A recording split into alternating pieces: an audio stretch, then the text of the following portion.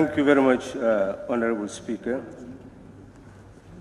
The whole purpose of the exercise is to ensure that our standing orders guide our activities. Honorable Speaker, the issue before us is about bills.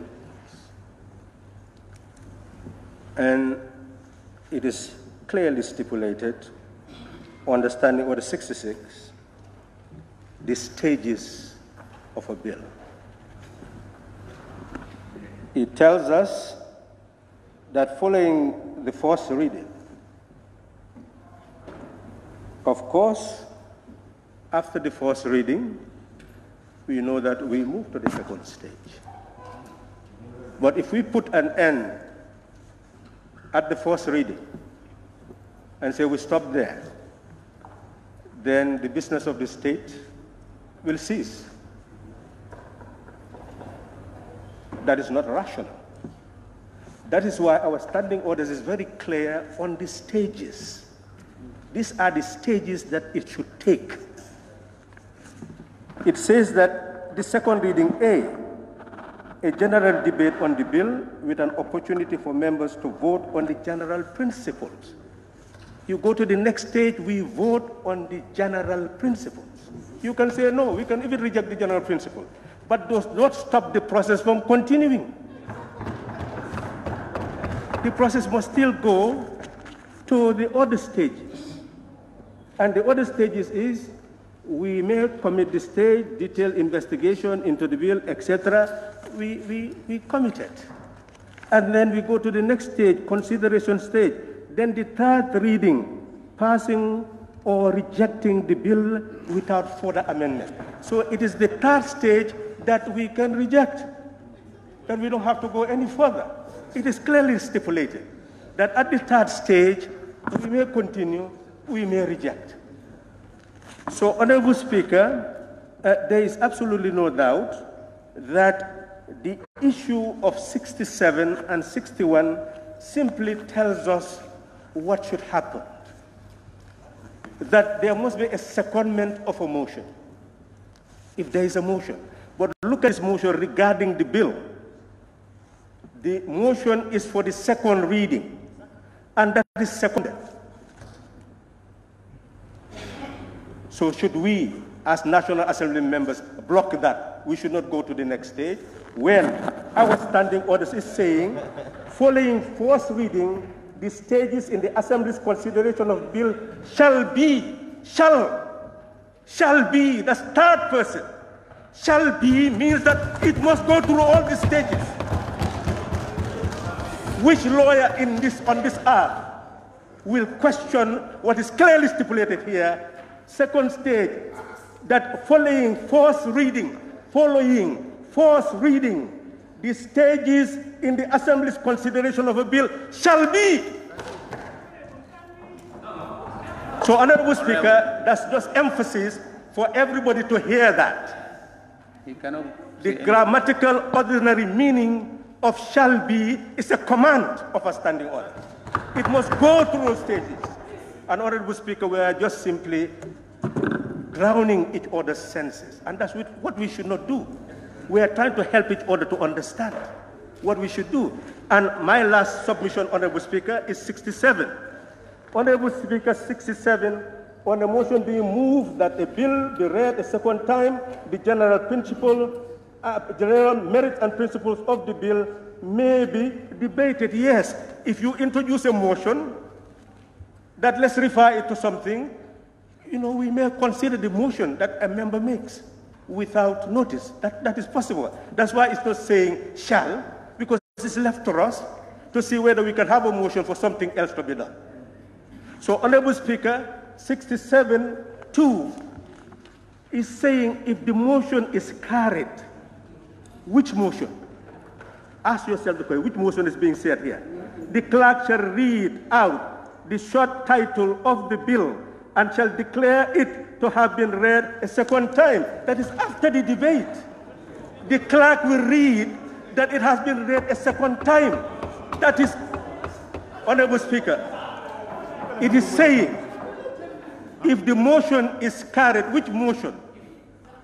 After the second, when it says the second, it says 66, it says, following the first reading, the stages in the Assembly's consideration of the bill shall be the second reading, a general debate on the bill with an opportunity for members to vote on the general principles. That is, when that vote is carried, then the reading comes. When the vote is carried after the debate, then it is accepted. The clerk will read that it has been read a second time. That is the correct interpretation of this provision.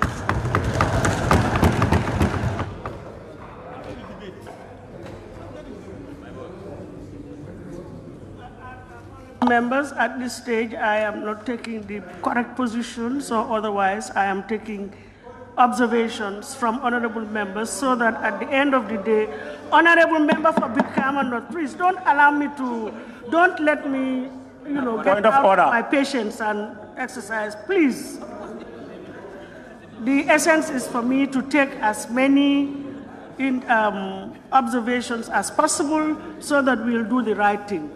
So please, let us all exercise decorum, as I said earlier on. Nominated member, Honorable Jaite, please. Thank you. Honorable Speaker, my apologies for being out of order, but I just can't help it when injustice is being defended. Sometimes it's necessary to get out of order. Honorable Speaker, what is in our laws is very, very, very Sorry, very can I check you? Did you say justice out of order or what? Please, can you withdraw, if that was what you said? No, Honorable Speaker, I don't think you are listening to me properly. If you said justice out of order, I would demand that be withdrawn before we proceed. She did not even hear what I said, Honorable Speaker. I will demand I said if injustice is being defended, I can't help but get out of order. Standing, we have to exercise decorum. We have parliamentary decorum. Honorable we can't Speaker. Be shouting. You wouldn't like it if somebody interrupts you now that you are on your feet. You wouldn't like it. So let's also allow others to be on their feet uninterrupted. Please. Honorable Speaker, to me the law is very, very clear. There are processes and procedures that have to be followed. There are processes in this parliament. The reason why the motion or the question was put to us is for us to decide whether we want to debate on the merits of this bill or not. If we do not want to debate on the merits of this bill, no one can force us to debate on the merits of this bill. Sometimes it is res ipsa liquido, the thing speaks for itself. If we look at the bill, if we look at the bill from the first reading, Honorable Speaker, I think other members are getting out of order. Maybe we should call them out too. If we look at the objects of the bill through the first reading, and it speaks for itself that it is not worth considering the merits of the bill, we have every right not to entertain that debate. It is our right. Point of order. Point of order, ma'am. For the question point of order. To us, to ask us whether point we of order. Debate or not. Honorable Speaker, point of order. Point of order. It has been the process of this point of order, Madam Speaker. Whether we want to debate or not. Why is the question being put? It's very simple. Why would anyone put a question to ask you what your opinion is if that is not even necessary in the first place? Why are we being asked to vote whether we want to entertain a debate or not? Speaker, point of order, please. If you are so convinced that Honorable Speaker, point of order. Vote. Let's put this to a vote. The question, Honorable Speaker, I think the question is on the floor and there is a division and we should go through the entire process before we entertain anything, and the law is very clear as it stands and no other interpretation can change it. Thank you. The law. Read the orders.